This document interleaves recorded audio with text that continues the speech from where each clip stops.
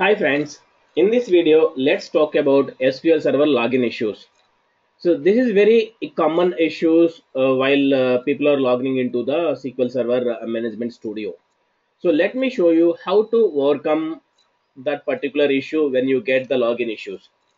So first of all, let me show you what is the issue I am getting. So let me go to the SQL Server Management Studio. So here this is the window. It will help me to log in into the particular server version. So here my server name is /SQL 2012. So I am trying to log in with the Windows authentication. So it may take a while because it is getting failed. So let's wait for a while so that you will see the error message. Yeah, if you see this, so the error message clearly says that cannot connect to /SQL 2012. The additional information is the network related or network specific error occurred while establishing a connection to the SQL server. So the server was not found or was not accessible.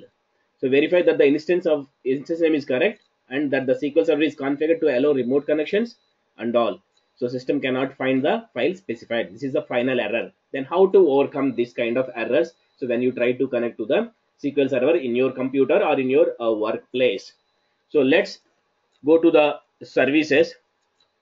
Let's go to the run and type the services.msc. So let's click on OK. So there, let's check for the SQL Server service.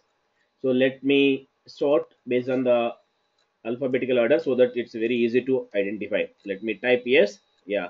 If you see here, so there I need to see the SQL Server which belongs to this particular instance. I have two instances of SQL Server on my machine. So that is the reason why I have SQL Server MS SQL Server, that is the default instance, and the other one is SQL Server SQL 2012. Within the bracket there is the instance name. If you see, the SQL Server 2012 instance is not running in my PC. That is the reason why I am not able to connect to the SQL Server through SSMS, SQL Server Management Studio.